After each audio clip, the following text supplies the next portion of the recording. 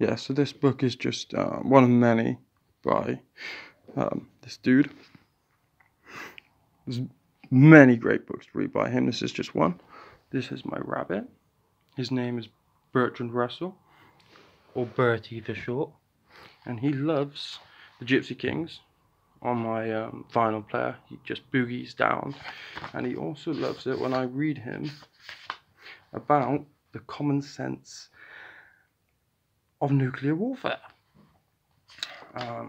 So yeah, I'm going to read him a little bit now, and we'll see how he reacts. Sometimes he gets a bit sad, so I'll just read a little bit, just one random chapter. The creation of satellites has given pleasure to schoolboys and statesmen, married only, for the West, by the fact that the first satellite was Russian. As yet, satellites are small, but it is not to be supposed that they will remain so. They do not at present carry weapons of offence, but militarists everywhere hope that they will carry such weapons before long. By means of electronic computers, they can be timed to rain death upon enemy regions while suspending this useful activity during their passage over friendly territory. Oh, he didn't like that. See, not many people like nuclear war, Bertrand. Such weapons will be enormously expensive. But on each side, it will be argued, if the enemy may have them, we must set about having them too.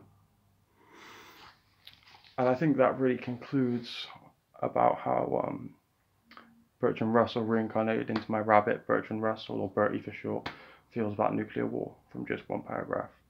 So I think I'm going to have to get him some a bit lighter books by Bertrand Russell to read to him.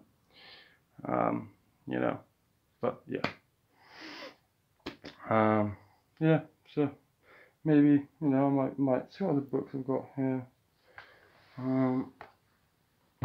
I do have Alice in Wonderland somewhere, you might enjoy that. You know, yeah, I'll get Alice in Wonderland. That will be the next book reading session with him, Alice in Wonderland. We'll see how he reacts. After that, we'll play a little bit of the Gipsy Kings and see how he reacts to that too.